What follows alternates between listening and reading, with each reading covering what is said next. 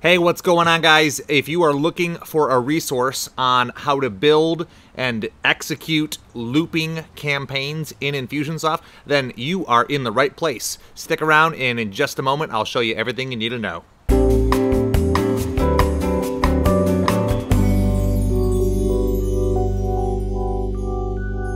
So in order for a campaign to loop, you need to have a goal that starts it, and you need to have a goal that concludes it, and then you need to have the sequence or whatever you want to have repeat in the middle, right?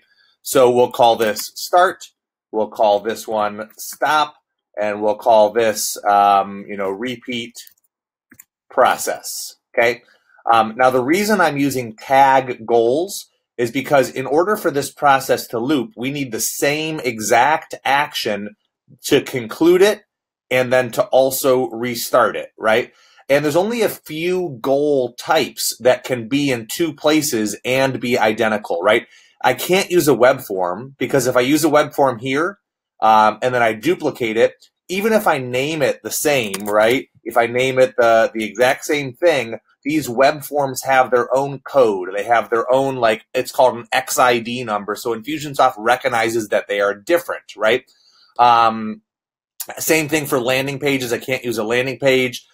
Task completed wouldn't work because the task completed has to be connected to a sequence.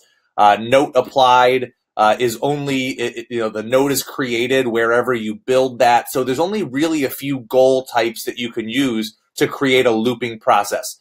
You could use product purchased, and you could also use, opportunity stage goal or web page automation goal. So there are a couple, but far and away the most common is tag because it is so flexible. There's so many different ways that you can apply a tag. So I think I actually have a tag. Let's call it loop tag. So if they're not in this campaign and that loop tag is applied, it's automatically going to achieve this goal and drop them into this process, okay? So in this sequence, you can do whatever you want, but the first thing that I recommend doing is removing that loop tag.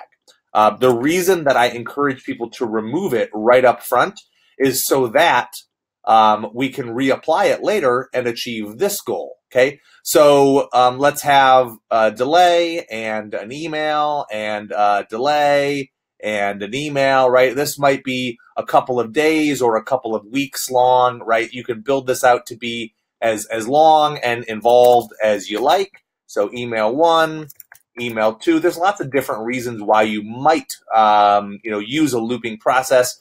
But let's just add 2 emails, and then what I want to do now is reapply that tag.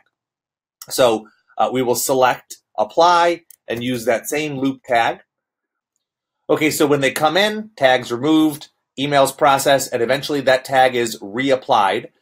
When the tag is reapplied, it will achieve this goal, which is listening for the exact same tag. Now, the reason that this works, and this is perhaps the most important point, is when a goal is achieved, it processes all the exit functions first. So when this tag is applied, you would think because these goals are identical, how would it know what to do? But the way that the campaign builder logic works is it will first remove them. So this part processes, it pulls them out of the sequence, and then it will reapply that, or it'll achieve this goal and add them back in. So it effectively draws them out, and then at the same time or moments later re-adds them, and that loop is infinite. Now, here is a campaign of mine where I actually do use a looping process to follow up with my partners. So this is my partner application process. People apply to be a Monkeypod partner. I approve them. And then there's the bunch of content that I send them. You're approved. Here's all of your links, etc. But this portion down here is designed to loop. So you can see I have the partner resource loop tag. So they come in organically. They come in the very first time straight through here or straight through here, one of these 2 paths. And then in here I have, a bunch of emails over a period of months. And I remove the tag, the partner resource loop tag as a start.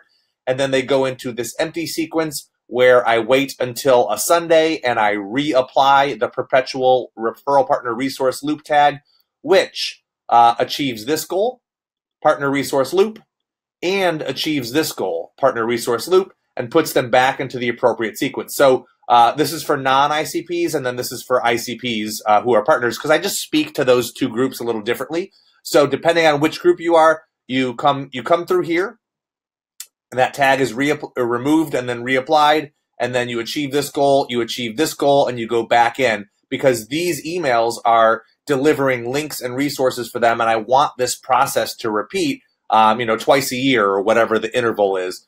And then for for ICPs, it's the same thing. Just like I said, the emails are slightly different, but they go into here and it reapplies that tag and achieves this goal, pulls them back out, and continues. Now, I do give them an exit here. There's a couple links that they can click in here that can remove themselves from that if they don't want to be in that ongoing looping component. They can just kind of raise their hand and say, "Hey, leave me alone." There's a tag here for stop partner emails. And I built a page that they see when they request out. So that's a live example of where a looping process might fit in your campaign.